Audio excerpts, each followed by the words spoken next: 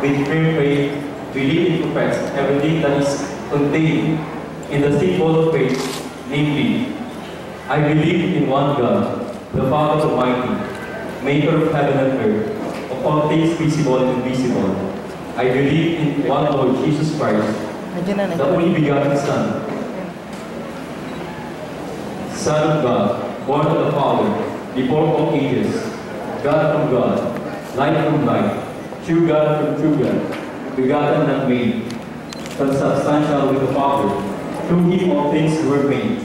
For us men and for our salvation, he came down from heaven, and by the Holy Spirit was incarnate of the Virgin Mary, and became man. For our sake, he was crucified under Pontius Pilate. He suffered death and buried, and rose again on the third day, in accordance with the Scriptures. He ascended into heaven, and seated at the right hand of the Father. He will come again in glory to judge the living and the dead, and his kingdom will have no end.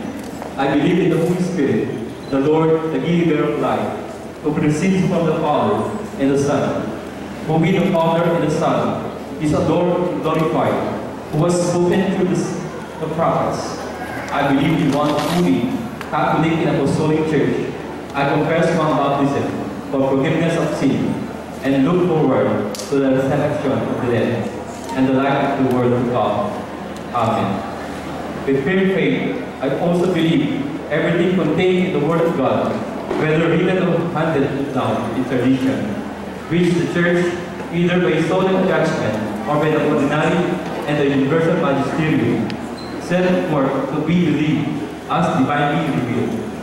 I also firmly accept and hold each and everything definitely proposed by the Church regarding teaching of faith and morals.